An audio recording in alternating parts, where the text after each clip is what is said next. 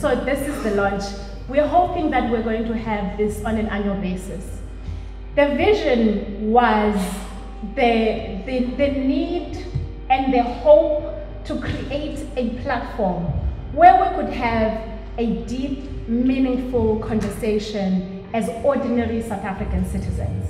One of the big reasons that we are here is, of course, Archbishop Ndungane, because he is the one that has created the space for us to be together. In fact, we leveraged on the fact that this year, and particularly in September, he's celebrating 50 years since he was released from Robben Island, and a number of other milestones, and so his work in the church.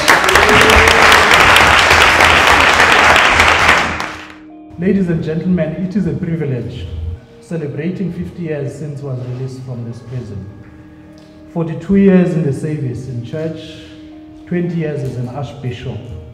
This triple legacy is a phenomenal achievement, and I would like to thank the Almighty God for preserving your life and the vision that He gave you to fight for the oppressed. Thinking back to the island in 1963, I recall how a dream that the CEO referred to was born as I lay on a cold cement floor one night. It was a dream not just for South Africa, but for the whole of Africa.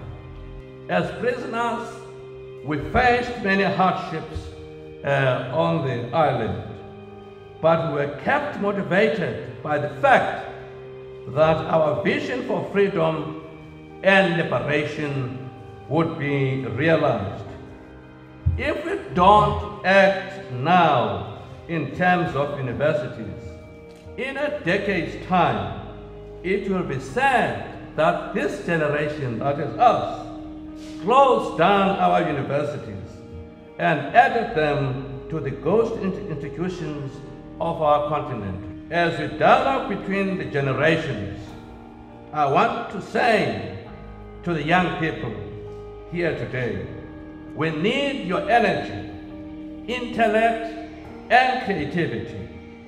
We need your ability to think of things in a different way.